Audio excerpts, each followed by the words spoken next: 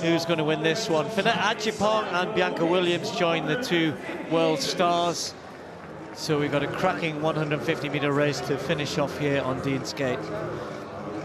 Finette Ajipong, well, this young lady for me is, you know, if she wants to, I think could have a bit of a career at 400-meter running. She runs one a year. She ran 52 something last year, ran in the relay in the Commonwealth Games. They were just outside the medals, but a good sprinter as well.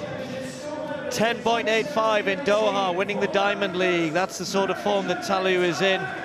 Scintillating performance from her, beating skippers and Elaine Thompson, Hure as well, a teammate. Allyson Felix then.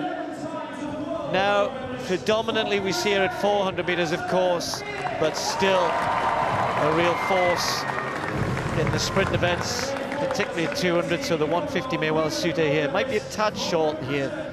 Bianca Williams coming back. I think the Commonwealth Games looked as though Bianca really is starting to find the sort of form she showed back in 2014.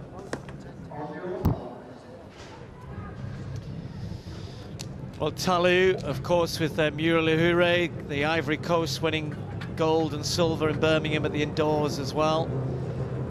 And you're just remembering that race from London last summer. It looked as though she had it won, didn't it, until the last 5-6 meters, just pipped. And that was the story of her career, really, at times, whereas Felix has won so many. Talu gets away quick, so does Ajipong. Close to the camera, but Talu's already got 2 meters, maybe even more on Felix. Talu still going away, and Felix is trying to get back to her. Now she's coming, but he's going to run out of time here. Talu is going to take the victory. Talu wins 16.6, 11.15 through 100 meters. Well, she was just too quick, got out fast, and Felix, when she finally got going, just started to edge into that lead a little bit, but never really going to get on terms with Talu, who, to be fair, has been in top form, 10.85 in Doha, Colin, and she's a good 200-meter runner as well, so it's not as though she would run out of steam here. Probably the result that form would suggest should have happened. Yeah, spot on, Steve, spot on. Talu, as you say, she's explosive out the blocks. You know, and Allyson, I was watching her, she just took a little bit of time to get going, didn't she? She unwound out the blocks. And when you talk about an explosive sprint event like this, you really can't do it, especially when you have the caliber of Talu in this competition with you.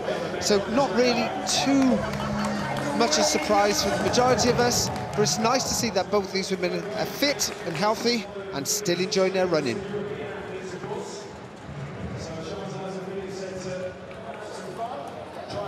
Mari, we all knew that you'd get a good start, and that's exactly what you had to do to be able to win that race.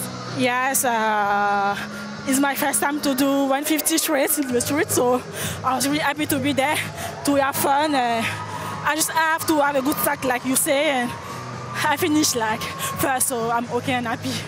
And it's between the 100 and the 200. We know that you're in good form over the 100 meters and in the 200, but how different is it running this 150 without a bend? I don't know. My coach say just come and run, and I just do that. And my time is okay, and I'm happy. I think I have to work really my finish and my endurance, so I hope to have a good training after that, and see you soon. And you had Allyson here as well with you. She was right behind you the whole time. And Allyson, once you knew Marie got out like that, what was going through your mind? Just to try to stay patient. I mean, obviously she's a fabulous starter in tip-top shape. So I just wanted to kind of, you know where my strength lies. And this season there is no major championships. So for you, what are your main goals? For me, just have some fun. You know, do things like this, stay injury-free. Yeah. Well done, ladies. It was a brilliant race. Thank you. Well, interesting stat from Mark Butler. Between 50 meters and 150 at the finish, Marie-Josee Talu ran 10.45. So that's for a flying 100 meters. That's pretty swift indeed. Allyson Felix taking second there, 16.72. As I said, just running out of time. Bianca Williams just short of her personal best, 17.09.